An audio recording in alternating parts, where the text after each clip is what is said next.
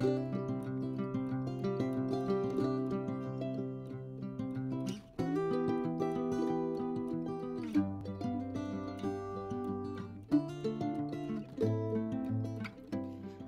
peeps, welcome to the Crafty Witch UK. My name's Arietta and today I've got a Friday finish for you.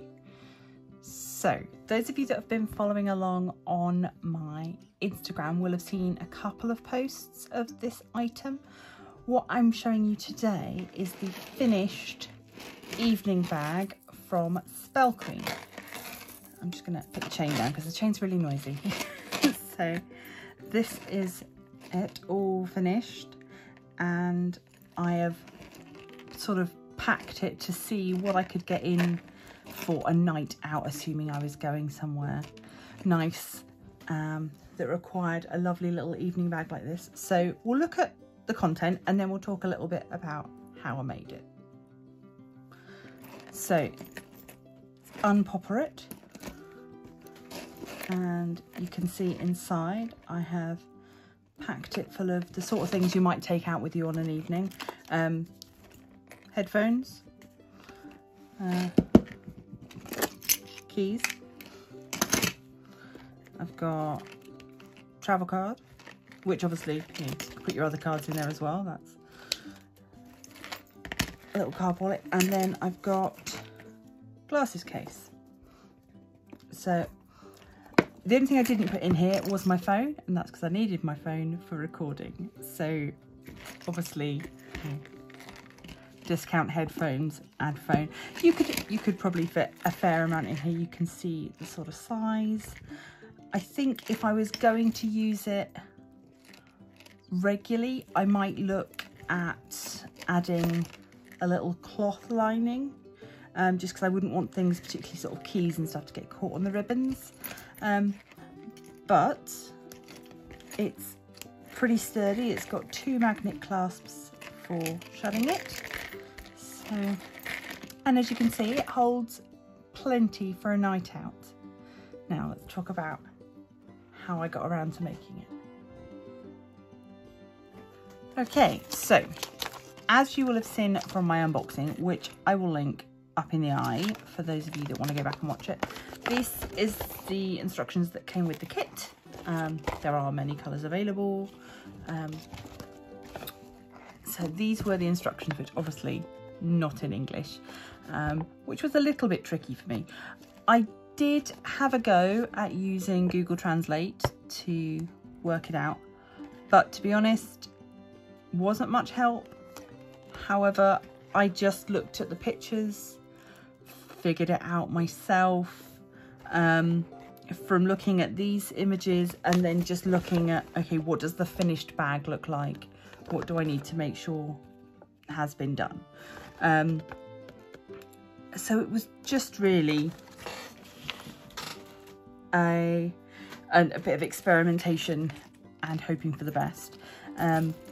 What I did find made it much easier was that I did all of the main section of the weaving or knitting first, and then I did these side sections and then sewed up these sides to keep it together, and then did the edging all around with this sort of circling around.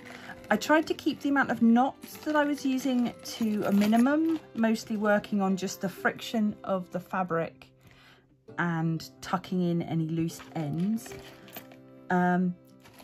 This is made using 2 strands of ribbon at the same time. So we've got our roll of pink and our roll of white, and literally, oops, got that one upside down. Where's the end of you? Where is the end? There we go. So yeah, so you would just take the pink end and the white end together, thread that through the large-eyed needle, and then work with it that way.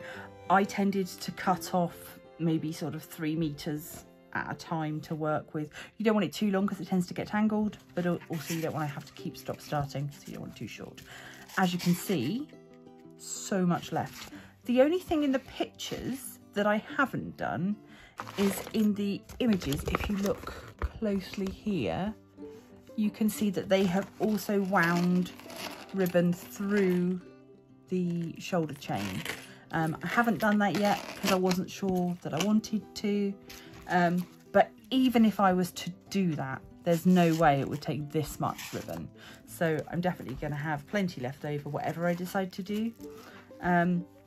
The fastenings, you can see, are just, they just sort of have a folded over bit. I tried to push them in as firm as possible, and just, you know, when working out where the magnetic clasps go, it's just a matter of lining them up, checking the placement before fully committing to where they were going to go.